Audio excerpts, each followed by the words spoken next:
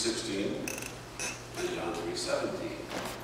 And I chose both of them because everybody knows John 3:16. Well, God so loved the world that he gave his only begotten Son, that whosoever believeth in him should not perish but have eternal life.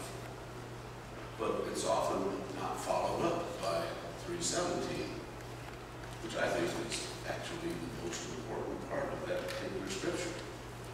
When you look at it, this is from the Bible in English, which stays out in English. It says, "For God loved the world so much that he gave his only Son, so that everyone who believes in him may not die but have eternal life." Verse 17, "For God did not send his Son into the world to be its judge, but to be its Savior." And I think it's interesting that he would continue teaching. He's in the process of teaching a high-ranked Jewish official, Nicodemus, about the afterlife, about things that are needed and necessary to get to heaven. Nicodemus is a great Jewish leader, He's probably considered one of the most educated men in the world at that time. And he's a scholar, teacher, and he's here speaking to this basically young upstart, Jesus, a man barely 30 years old, probably half his age. And he's learning from Jesus. And Jesus is talking to him like he's a kid. He said, "You are a great teacher in Israel and you don't know things like this? I'm telling you the truth. We speak of what we know and report what we have seen, yet none of you is willing to hear the news. You do not believe me when I tell you about things of this world, so how will you ever believe me then when I tell you about the kingdom of heaven? And no one has ever gone up to heaven except the Son of Man, who came down from heaven." Nicodemus should know these things. He does know these things. But to hear this type of words from a young man that is a rabbi but not a scholar probably set him back a few years. And then Jesus came up with, "For God so loved the world so much that he gave his only Son." And Nicodemus was probably very, very surprised, because he was hoping, deep in his heart, hoping that this was the one that would be the Messiah. And later, after the crucifixion, Nicodemus proved himself worthy of the cross by taking Jesus' body and helping to entomb it, showed his belief in that. But now, I want to talk about whosoever. Whosoever. It's a big word when you consider all the possibilities of all people in the world. Whosoever. You see, it says, "Whoever believes in the Son, this is verse 18, whoever believes in the Son is not judged." How about that? So this next, and then it says, "But who does not believe has already been judged." Because he has not believed in God's only Son. This, I hear a lot of people talk about the fact they believe in God.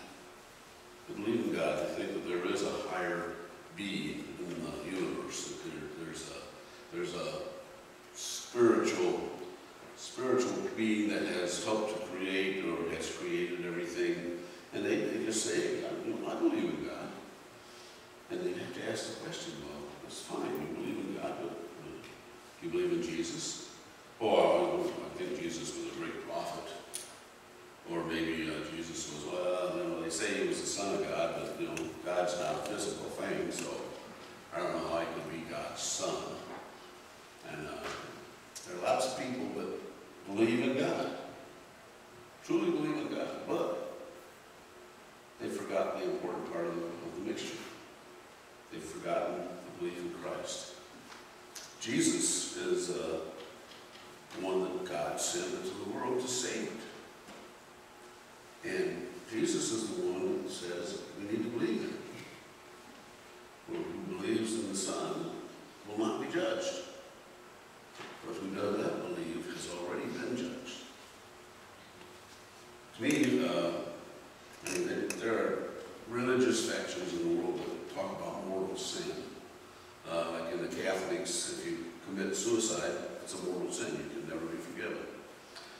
People say that nobody should ever be forgiven for murder or for rape or for heinous crimes like terrorism, where you kill hundreds of people at a time, thousands of people.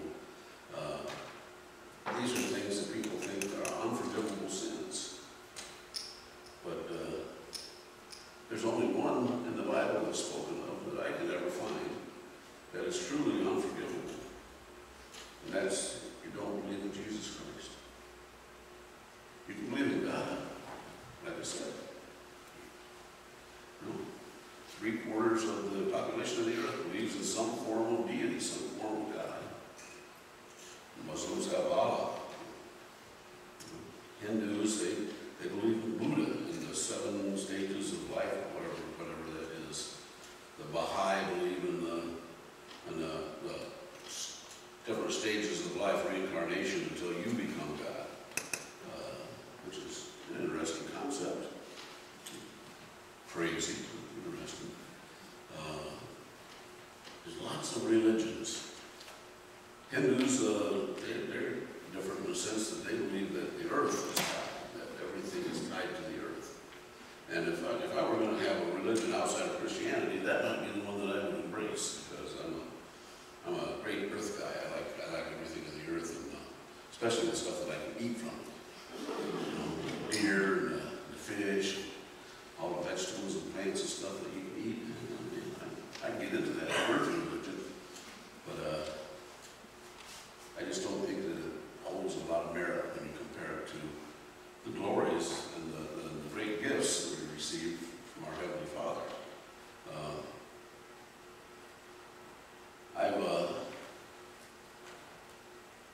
I've thought many times about those particular words, and have talked. I have some friends and some relatives that, again, believe in God, but they have trouble with the concept of Jesus, and that's the one that bothers me the most, because I'm a retired pastor, and I've tried time and time again to convince them that this is the way, the truth, and the life. And Jesus is the one that said that. I am the way, the truth, and the life. And James, in his letter, wrote to the people that he was writing to, that you believe in God, you do well. So do the demons, and they shudder. Believing in God does not mean salvation. It's the first step in salvation. I believe in God, the Father Almighty, creator of heaven and earth, and I believe in Jesus Christ, his only Son. And then we get down to the Holy Spirit. But the Holy Spirit is that gift that God gives you after belief in Christ comes along. Many of the prayers that we pray through our hymnal and through the just acts of worship that we do every day talk about Jesus as our Savior. If we can't grasp that concept completely, if we can't get a hold of Jesus and say, Jesus, you are my Lord and Savior, then we're not getting all of the benefits that we should. Apostle Paul wrote that there was only one thing that could see us into heaven, and that was belief in Jesus Christ. So it's spread throughout the Bible, throughout the New Testament, that Jesus is the way to heaven. Jesus is the way to salvation. Jesus is the only way. I've read many of the articles that were written when they had an expose. The church had an expose on the 10th, 8th or 10th first chapter of John, the one where Jesus says that I am the only way. No one enters the kingdom except through me. And one guy who was apparently a pastor for many, many, many years said that he could not stop crying when he read that, because it alienated so many people in the world. And I thought to myself, you're supposed to be a pastor. You're supposed to know that. You're supposed to realize that this is what we're supposed to be preaching. That Jesus is the way to the kingdom of heaven. Not by the good deeds you do, not by the acts of kindness that you commit, and not by how many people you help, who's keeping score anyway. It's by your faith, your love, and your devotion to Jesus Christ that you go to heaven. It's because of your belief in God that He has led you to Christ, that has developed this sense of awe and wonder. And me, for sure, it should be for everybody else, that there was someone so much in love with us that they would give their only son as a sacrifice. As a sacrifice. And to me, that is a terrible, terrible word. Sacrifice reminds me of the pagan rituals and the things that were going on in England when they would take babies and slaughter them, and the killing of the sheep and the rams and the bulls on the altar to appease a God that was an angry God. When He says that His greatest and only sacrifice He wants from us is our love, our devotion. Because He's going to give us everything else we need. He's giving us His Son to take care of our sins. He's giving us His Son so that we don't have to be judged. He's given us His Son so that we are saved, and He is the Savior of the world. He has made it possible for us to be righteous, pure, cleaner than we've ever been. And all I have to do is say, Jesus, come to my heart. Let me be the next person for you. I want to be yours. We have to remember that we're His in the first place. God created us. He said, let us make man in our image and after our likeness. We're, not a very good package, but a package of God. There are lots of prettier packages in here than I am, but we're all formed in the shape of God. He has arms and legs. I assume when He says that they can make our image, I assume that He has arms and legs and a head, and eyes and mouth and nose. They're probably flawless. Perfect example of what a human being should be, because He's God. Perfect example of what any being should be. But it's because of His love that we're here. I want to read a couple more verses, because I think this that Jesus is going through with Nicodemus is so revealing, so enlightening. It says, whoever believes in the Son is not judged, but whoever does not believe has already been judged, because he has not believed in God's only Son. This is how the judgment works. People love the darkness rather than the light, because their deeds are evil. Anyone who does evil things hates the light and will not come to the light, because he does not want his evil deeds to be shown up.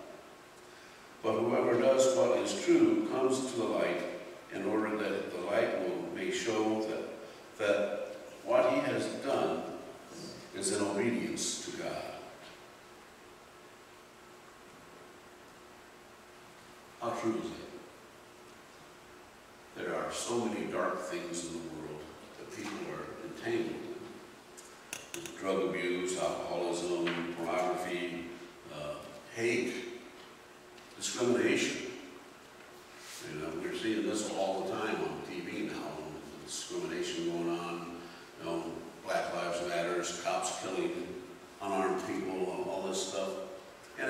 generated by hate. The devil was behind it. We can take that to the bank. The devil is at work in this world to keep us from Jesus Christ. But we have the ability, we have the honor, we have the duty to stand up to these things and say, listen, this is enough. Enough is enough.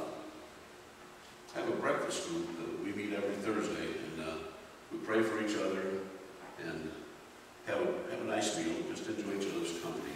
And then sometimes we go out and play golf together, whatever. But we got a black man in this group. He's a dear friend of mine, just a fantastic guy. I've told him a couple of times, whenever if I pass away before he does, he's going to preach at my funeral. Because he's just an outstanding deacon in this church. And he's one of the elders of the church, and is just a fantastic speaker and a wonderful man. We talk all the time about prejudice in the world, and he is taken aback as much as we are, because he's, Jackson is kind of a notorious community for street shootings and drive-bys and things like that. But he's been in an active ministry for over 20 years now, where they're bringing kids in off the streets into their church, Oasis of Love, Full Gospel Church on Airline Drive. And they take these kids in during the school year. Sometimes they'll have them in there for breakfast, and they'll have them in for dinner afterwards. It might be the only meals they get in the day. They do young men retreats. They take these young guys off the streets and they take them to a secluded area for a weekend and preach to them all weekend about what it is to be a man, what it is to be a husband and a father. And these are 16, 17, 18, 15-year-old kids, teenagers, most of them. They have no idea because they've never been taught, because they don't have dads at home. And he told me amazing statistics about the black community in Jackson. 2/3 of all blacks in Jackson, the households are fatherless. 2/3. That like 90% of the kids that are taken into custody by the police are from fatherless homes. To me, that's just amazing. I can't understand it. I have a problem grasping that concept, because I had a gracious, loving father that was there for me all the time. And I have been married to Nancy now for 44 years. And we've always been there for our girls. And Nancy's mom and dad were married for 45 years before Bob passed away. And it's just, we don't know the concept of having a fatherless home. So it was really hard for me to grasp it. Then he invited me to the church one day for a men's revival, and I went over there with him, and there was about 40 men total. I stood out like a sore thumb. I was the only white guy in this. But gracious, generous, healthy men that had made the commitment to, although they might not have children of their own, they had made the commitment to work with these kids and try to help them get through. So it was like a big brothers convention for the black community of Jackson. And I was just awestruck. I couldn't understand. I just couldn't grasp the concept of so many men willing to do what they were doing. And all I hear about on TV is the bad things that are happening. We don't hear anything about, 35 or 40 black men joining together to teach 200 or 300 teenage youth what it is to be a man, what it is to be a husband, a father, a grandfather. You don't hear stories like that. But that's the stories that we get through the grace of God. Because one person will reach out to another, and they'll talk about it. And we will see God's love coming down through the sacrifice of Christ into the lives of true Christians, the ones that speak the truth. And that's what he's talking about here. Those who speak the truth do not hide their light. They bring it out so that everybody will see that it is an obedience to God. And That's why they're doing it, because they're obeying God's word. They're talking to their kids, they're talking to their wives, their mothers, their fathers. They're out on the street recruiting these young men to come in and learn what life is all about, instead of being out on the street in gangs or chasing a Pokemon around the corner, things like that, you know. And my favorite is Candy Pop. We all have favorite games. But there are things going on in this world that are so good and so wonderful. And I'm proud to be involved in them just a little way. When I get a chance to work with probably 4 or 5 times a year, work with anywhere from 30 to 50 kids when we do the hunters training, hunter safety training. I mean, it's not a religious organization or anything like that. It's just teaching them about firearm safety, about how to properly use a bow and arrow, how to properly use a shotgun or a rifle, stuff like that. How to be safe when you're out in the field. What is volunteer work that I enjoy doing. I get certified through the Department of Natural Resources. I can train people with all these firearms. And it's a good feeling when the kid will take the test, and they got to pass the test. And a really good feeling when they take the test, and then you get a classroom full of people that all got A's. That shows you that you've done a good job. You've trained them and taught them the way that they should be taught.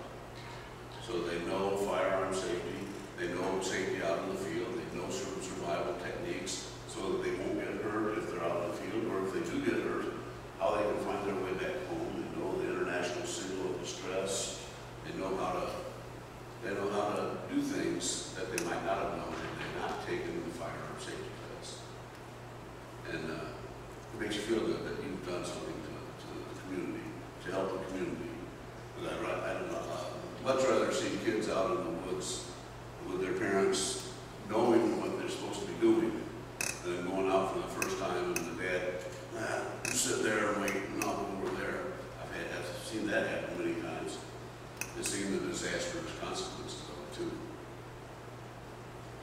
Getting out, doing something that you like or you love so that you can touch the community is a Christian way of doing things.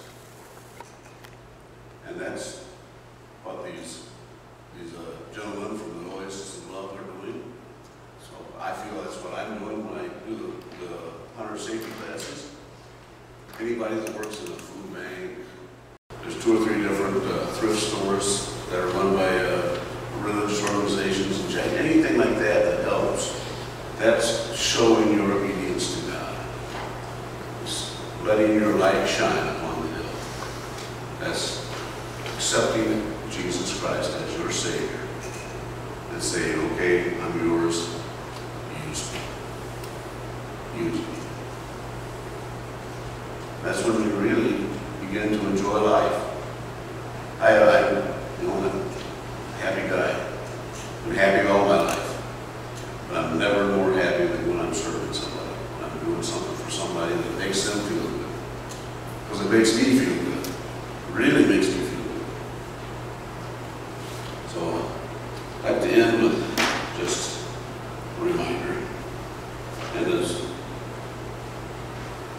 no way to better remind people than to just say this. Verse 17. For God did not send his Son into the world to be its judge, but to be its Savior. Amen.